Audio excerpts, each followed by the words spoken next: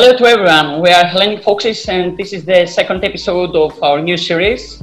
We want to welcome Benjamin Tuffnell, the ambassador of King Power in Thailand.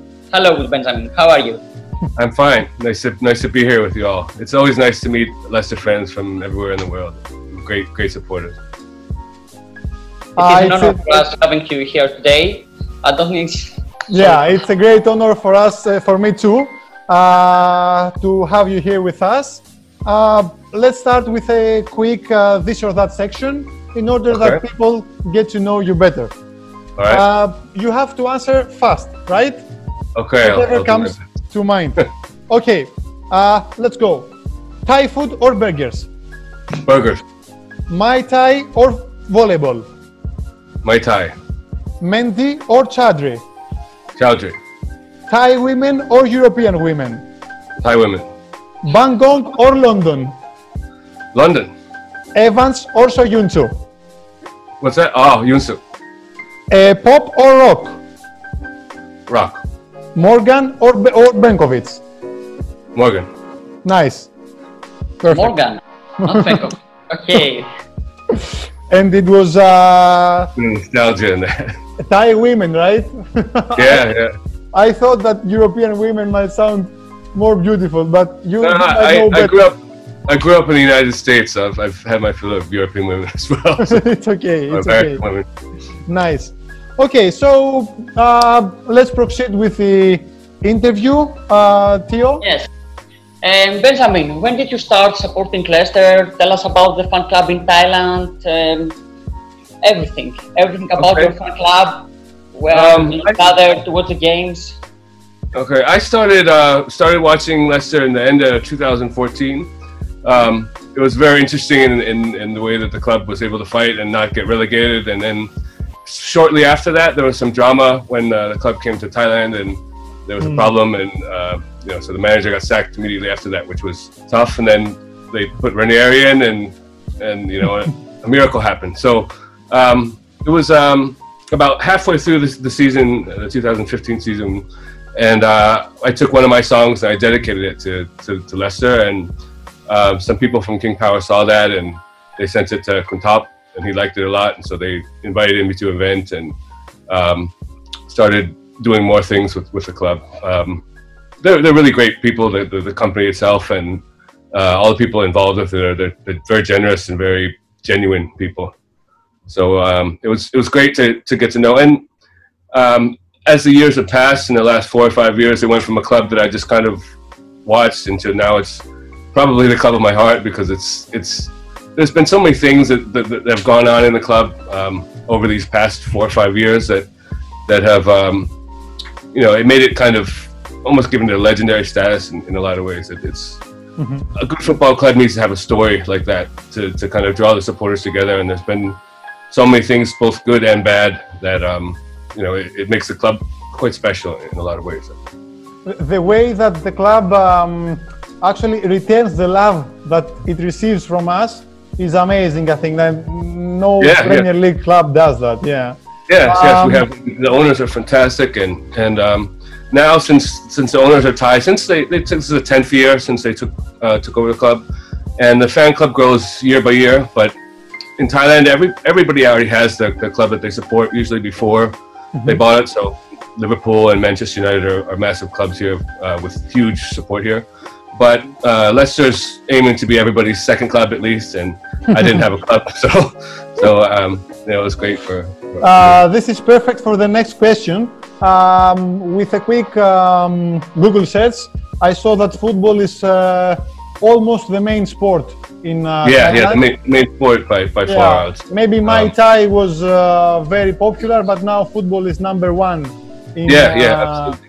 And it's amazing. Thai people are crazy about football. We have probably the best TV coverage anywhere in the world. Yeah. In every single league that you want to watch, you can watch live, and many matches. So the Premier League, every match, La Liga, every match, Calcio Serie A, every match. So it's really football crazy country. And Thailand football is not so popular, right? Everybody follows the Premier League. Well, yeah, everybody follows the Premier League, but the Thai League in the past 4 or 5 years, they've put a lot of money into it, and it's started to come up. There's a few Thai internationals that are playing. One went to Spain, to Almeria for a little while, and then another 2 or 3 now are in Japan in the J League. One won it last year at Yokohama. So some of the national players are branching out, at least in Asia.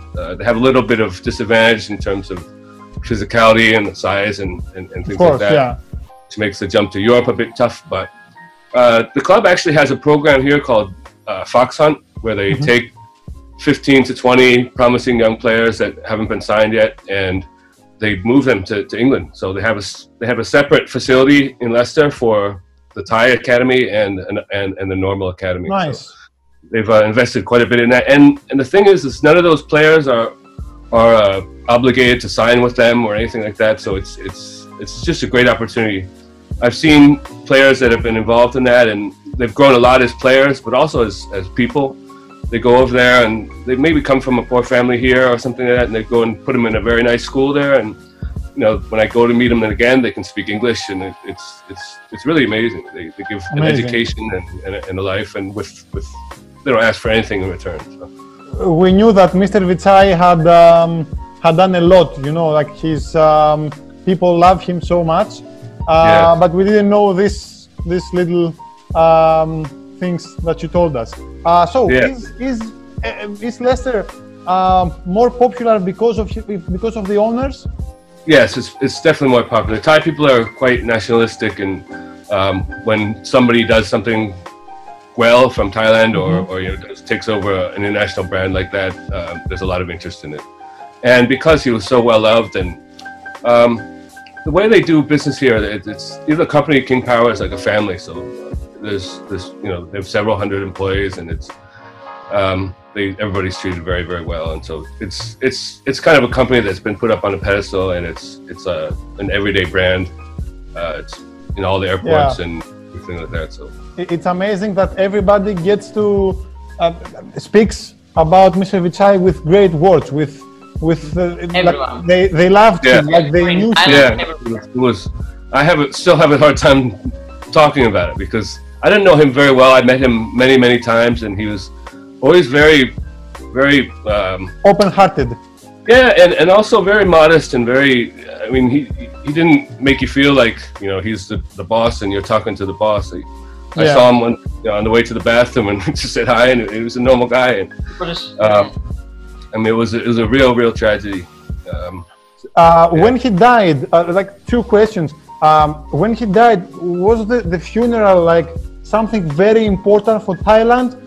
Was it like in a city, so it was more about this city, or it was about whole Thailand? Well, throughout Thailand, people mourned. They kept the funeral. The funeral was a private funeral ceremony, so, but it's a Buddhist ceremony, so it lasts for about 7 days first, and then they keep the body for another 100 days before they cremate it. So I was invited to the funeral I went twice. I went the day with the players, when the players came, and I actually sat in the row right behind the players. And then I went another time on my own. It's a sad event, but at the same time, you could see everybody had so much respect for him, and that it was great. Also, great honor to him. He has left a legacy. Oh, absolutely. And he's a legend. I was in the parade 1 year after his death. There was a parade in the game against Burnley, where I don't know, like 20,000 people were there, and started all across things the that he's done for Leicester, also for the city. He donated a lot of money, and they still do. And the top is doing a great job in following up with what his father tried to achieve. And they donate a lot of money to hospitals and things like that. So Leicester is very, very fortunate to have them as owners, because they are the complete opposite of almost every owner in football. Finances are an issue and things like that, but they are really looking to build a project, and I think they intend to own the club until nobody in their family wants it anymore. Really. Yeah, that was my next question. Do you think that Mr. Top will stay on the wheel of the team, let's say, Yeah, for a lot of years, right? Their commitment is very, very firm. I think they're, I don't think they have any intentions of getting rid of the club at any point in the near future. And they've even expanded. They bought Leuven in Belgium as well. So that's kind of setting up a feeder club for for Leicester as well. And which they just got promoted to the first division in Belgium also. Yeah. Yesterday were the good news. Yeah. So no, I don't think they're gonna. He's very young also, and for me, he's doing what he loves to do, and this is his dream. I mean, they have other businesses and stuff, but if we asked him what he would want to do if he had to do one business, it's definitely this. And the attachment now that they have with the city and the club and the fans, everything is. I don't think they'll walk away from that anytime. Hopefully. Yeah, in a very, very long time. Benjamin, it was a very difficult year for everyone, I think. So let us know, how do you sum up this year? I mean, about Leicester. Oh, I think it was a great year anyway. There may be a twinge of regret that we were in a position to play Champions League next year, but this is for a club that's developing and a club that has a project, a clear project with a name over a long term, not a short term project. These are the kind of things that happen. I think the reason why you can blame injuries and the break and things like that, but it also comes down to a certain degree. Leicester's a new club in these type of situations. They haven't been in these high pressure situations at the end of the season when it really every single point matters, and they should take it as a lesson. But at the same time, if you had asked any fan, in the beginning of the season, we're going to what if we finish 5th and go to the Europa League? Every single person says it's great. That's a great result. So there's a little bit of, I wouldn't even say regret really. I mean, I understand the reasons why it happened, and I kind of see it as a learning experience for the club, and it's a step that will prevent this from happening again in another year. So, are you happy with the 5th place, Europa League next year? Yeah, I'm happy with it. Yes. Could they have done better? Yeah, but I mean, it comes down to really, really small details. And the Watford match, I mean, that's 2 points right there. I mean, how many times that he's gonna score a bicycle kick like that with a defender? It's not. I mean, it's when an equalizer like that happens, you just kind of got to accept it. And so they've been a little bit unlucky and a little bit inexperienced in that, and of course injuries and things, and the ban at the end for I think he was really bad as well. But it's okay. What is your opinion about VAR? Are you against it? What do you think about it? I don't like VAR. I think it stops like the normal flow of the game. Okay, I understand, and in certain it's actually kind of a point of perspective, right? Because if it's your club that gets VAR and you get a penalty, and then it's great. But if it's your club that gets a penalty called against them because of VAR, then it's not so great. So I think football has been around for so long without VAR and things like that. I think maybe if they could do goal line technology or something like that, that was a little bit as a substitute for that, I think. But I mean, it's here. It's something that probably is here to stay anyway. And I don't know. To me, it kind of takes away the flow of the game. When a goal is scored, you got to look at the camera and see if it's coming back or anything like that. So it takes a little bit away from the fan experience as well, I think. The players develop so much that now they can run so fast that nobody can chase them. Like the referees, nobody. So I guess this is why they have VAR. In order to avoid any bad calls. Like very bad calls that might happen. Yeah. I mean, I understand the reasons for it. It's just, I don't know.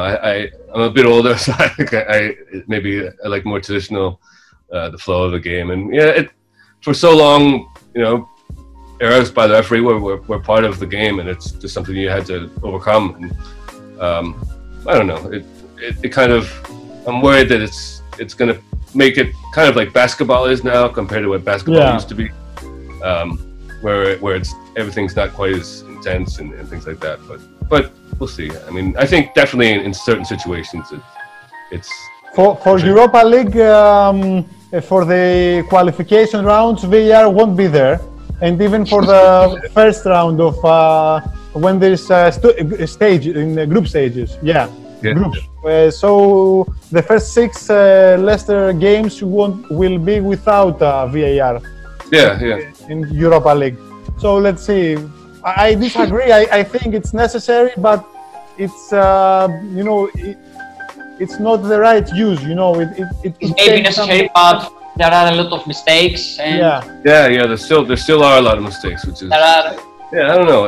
It's tough thing to call, but for really bad errors or for handballs or clear fouls in the box or something, okay, it's good and it's necessary, but I think it takes a little bit away from the game. I just believe that right now all the referees feel safe, because if they make a mistake, they have some auto-corrected, you have TV, you have screen. Now next game, I don't know, like if they're gonna be so nervous or not when they see someone jump, like just to win a penalty or something. Anyway, okay, let's go to our final question.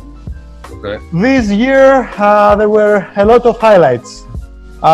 Europa League qualification, of course, Vardy winning the Golden Boot, even Ndidi winning for the 3rd consecutive year the tackle section. And also, last but not least, our huge record win with 0-9 away at Southampton. Do you keep one of these highlights as your favorite, or do you have another one? I would say Vardy winning the Golden Boot. Okay, the qualification, we didn't get to the Champions League, but for him to have that now as part of his resume, and he didn't get it in the year that they won the championship, so they won the title, so it's something that was maybe still missing from his box, and it's nice. It's nice recognition for a player who gives everything he has for the club, and he's actually a very nice guy too. He always has times for the fans and stuff. I've met him on maybe 3 or 4 occasions now, and he's always happy to take a picture, to say hi and talk for a minute. He's very, very nice, down-to-earth guy.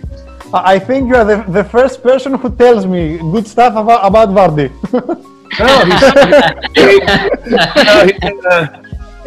He's a working class British person, but at the same time, I think he really does appreciate the fans. And, of course. I was kidding. Yeah. Did you know him, Benjamin? Did you know Jamie Vardy? Personal. Yeah, I've met him maybe 3 or 4 times now.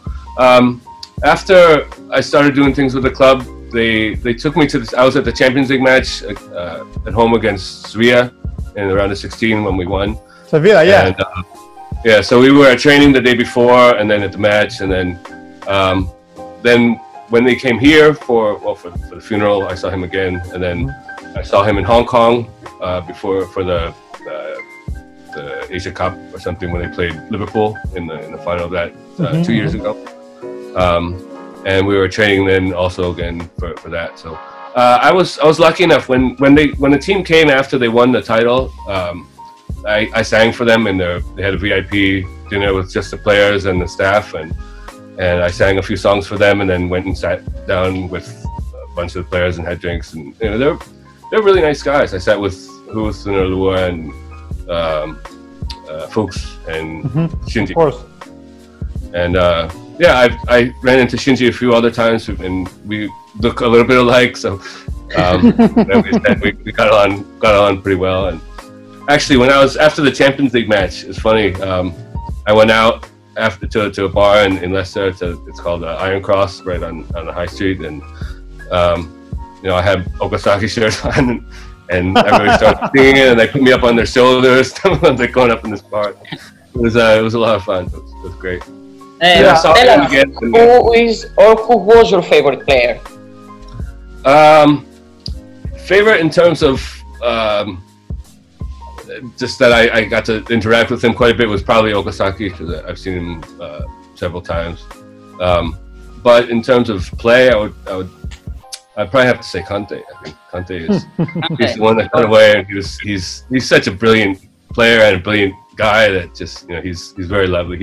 He was there the night of the Sevilla match. Also, we ran into him on the way out. So it was amazing though. That match, I was seated in the president's box, maybe 6 seats down from top, and I mean that night had everything. There was, you know, penalty save and, you know, a lot of this, a red card and Nasri, and it was just a brilliant match. And yeah, it kind of that kind of thing. And then after Vichai's passing, you know, just seeing like the way that the club all kind of came around each other and supported each other.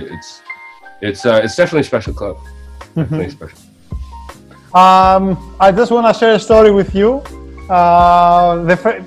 During my first visit at King Power Stadium, it was 2015. I went to buy a shirt, you know, I wanted to print it also, drink water, and the number 4 was my favorite player at this moment. So in front of me was a guy, I don't know, from China, from Asia possibly, and he had ordered, sit down, 66 t-shirts of Leicester, replica kits, 66. Maybe Japanese. All of them with Okazaki 20. All of them. Yeah, it's probably Japanese. Nobody else printed any t-shirt that day. Yeah. Lined up around the corner. I think I know who she. Every guy was occupied by him, you know, printing Okazaki 20, and I didn't get to print my t-shirt. I went the other day on the morning and I finished in like, you know, like 2 minutes. Anyway. Yeah. It doesn't take very long. Benjamin, thank you very, very much my for letting us do this interview. We got to know a lot of things about Thailand, about you, about Leicester also. Thank you again very, very much. It was lovely having you here, Theo. Yeah, thanks a lot. I have no word to thank you. You are a very good guy. Adonis sent you first, and I didn't know that you can give us a small time of yeah, no problem. It's and I was very happy when he told me that, you know, we have Benjamin today. You are very famous for us. Thank you very much. You seem like very wise, and you seem like a role model. You know, like a guy with a decent guy that everybody wants to look like when he will be. Yeah, that's what I try to be. I do my best. Come and visit us in Greece. Yeah, sounds great. We gotta wait for this whole mess to clear up, but of course. I'm looking forward to it. Stay healthy, you and your family and everyone that you love. Keep supporting Leicester. Absolutely. And thank you very much again. Okay, thanks a lot, Benjamin. Goodbye. And you guys stay healthy also. Stay safe, wear a mask. It really works. Thank you, Benjamin. Bye-bye. Okay, bye-bye.